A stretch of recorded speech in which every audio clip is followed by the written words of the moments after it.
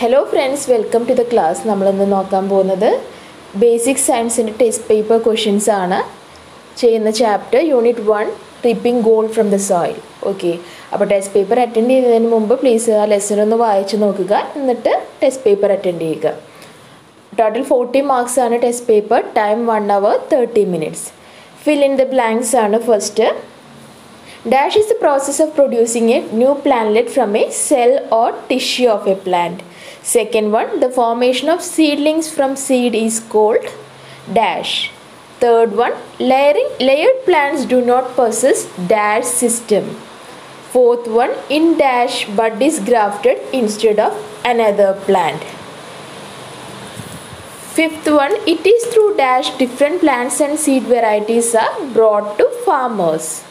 Sixth one, cultivating a crop instead of crop already cultivated is known as dash. Seventh one, KAU stands for dash. Eighth one, dash is the bacteria converting atmospheric nitrogen to nitrate. Ninth one, India is the largest producer of dash in the world. Okay, അപ്പോൾ 9 question ആണ്. ഓരോ ക്വസ്റ്റ്യനും ഓരോ mark വെച്ച്. Answer ഇനി 8 questions, ഓരോ ക്വസ്റ്റ്യനും 2 mark വെച്ചാണ്. ടോട്ടൽ നിങ്ങൾക്ക് 10 ക്വസ്റ്റ്യൻ തന്നിട്ടുണ്ട്. What is layering? Write down its advantages and disadvantages. Second one, what do you mean by tissue culture?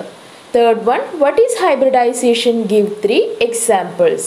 Fourth one, what are leguminous plants? Fifth one, what is the importance of leaving plant debris in the field itself after cultivation? Sixth one, what is the advantage of placing duck coop over fish pond?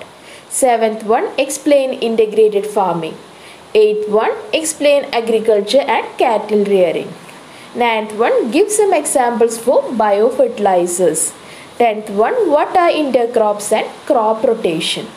Okay, അപ്പോൾ ഇതിൽ ഏതെങ്കിലും 8 എണ്ണം attend ചെയ്യുക. Next വരുന്ന third section ആണ്. Answer any 3 questions.